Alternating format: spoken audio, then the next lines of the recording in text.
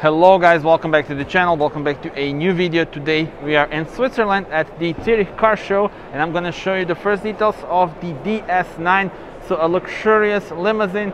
And let's start with this gorgeous front. I mean, just look at the attention to detail. So the grille itself, the DS logo, and also this section here. So the front bonnet is divided into two sections, and it's also looking very luxurious this way.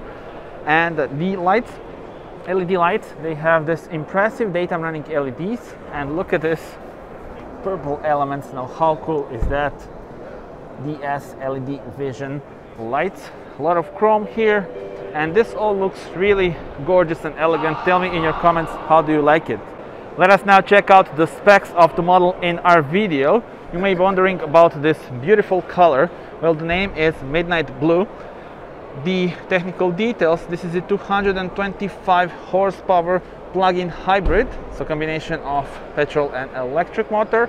We have the 19-inch wheels, and these are the options. This is the full price in Swiss francs. You can pause the video here to see all of the details and the equipment. Let me show you the side profile. Almost 5 meters, 4.93 is the length, huge. And you have the very beautiful door handles. I will show you that in a moment, but let's check out the wheels. These are the diamond cut wheels, but actually let me show you here, as we can see more details here, paired with the Michelin Pilot Sport 4 tires, dimension 235/45 R19. Let me show you the car from the rear. There we go. And just how gorgeous is this? The attention to detail is really on another level. Just look at the light, the signature here, then the chrome line that is connecting the lights to make the car appear even wider than it is. We have the, let's say, almost like a spoiler here, and of course the lovely DS badge. And the bumper, look at this, nice surprise. The exhausts are real. Thumb up, big thumb up for me. I wasn't expecting that. If we open the tailgate, there we go. Huge amount of room here. Look how deep that is. Square shape. And some practical elements such as this net. Press it again. It closes. And now we are ready to explore the interior.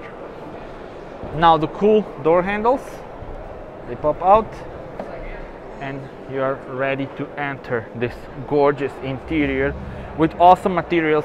Look at this, all in leather, nice stitching.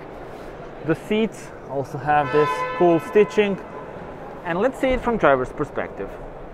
Let's start with the wider view, flat bottom steering wheel, nice digital cockpit, and this is the main touchscreen. Press it 3 times to go into the home menu. Look at this, the attention to detail. Start engine button, how cool is that? Once again here, the leather and the ambient lights that go throughout the whole car. The new gear selector for the automatic transmission, and actually I will change the view now back to the standard one. Okay, there we go. So this is the switch for the driving modes. You have Eco, Comfort, Normal, Sport, and Manual. Let's put it to Sport.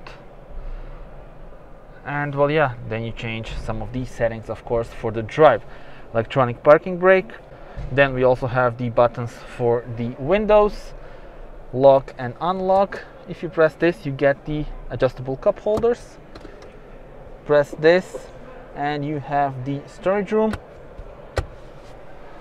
And now off to the infotainment system. As I said, with 3 fingers you press it, you go into the main menu. Vehicle settings, you have a bunch of information here and settings. You can adjust the mood lighting. There are various colors available here, so that's quite cool. And it's all pretty responsive. AC controls, and yes, the AC is on switches, so maybe not ideal, but not bad because it's pretty responsive. You also have some of the shortcuts here. Let's see the navigation.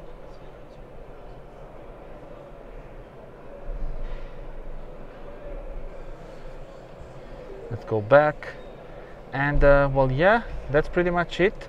I also want to show you some cool features. For example, if we press this, you go into the DS sensorial drive and you choose your ambience.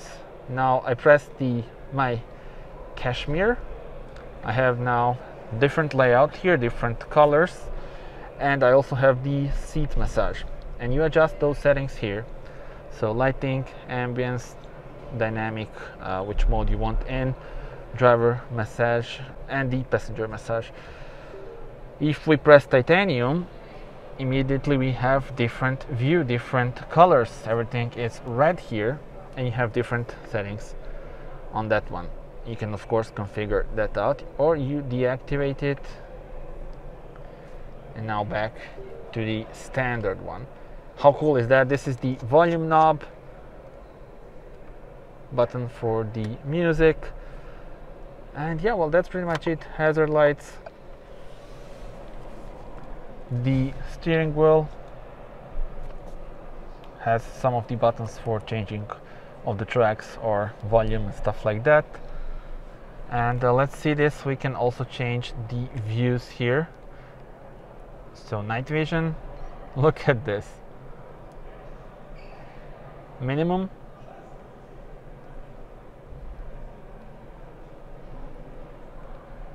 personal, this one can be configured. Navigation with the big navigation screen and 3D shape of the buildings. Driving, and dials. So many options are available, and yeah, the infotainment system is really good. This car also has the panoramic roof. Let me show you the sun visors with LED lights. And the pattern of those buttons here is the same as the pattern throughout the whole car. That's quite cool. And well, yeah, you have the LED lights here as well. And let me show you how it looks from the rear at the rear bench. And the rear bench is a great place to be in this car, because just look at this. Huge amount of room for my knees, and I adjusted the front seat for my comfortable position, and I'm 1.87 m, so that's really impressive. Press this, you get the cup holders. And yeah, well, let me also show you how much space I have for my head. But before that, the AC controls and 2 USB ports are over there. And this is it. So still some room available here, but look how much space I have. I'm really relaxed here, and I could drive for hours, or should I say be driven here for hours, even though I would always prefer the front seat, as I believe this car is also fun to drive. Let's see what's underneath the bonnet. There we go. We do have hydraulic struts in this car. We have the plug-in hybrid here, so a combination of electric motor and petrol unit. And there will be actually various plug-in hybrids available later on, but also a pure petrol version is coming as well. So yeah, a lot to choose from actually, but I think this plug-in hybrid with 225 horsepower is a good choice for this model. And that's it, guys. Thank you very much for watching this video. Do subscribe to the channel in order to see more car reviews, and see you on the next one. Bye bye.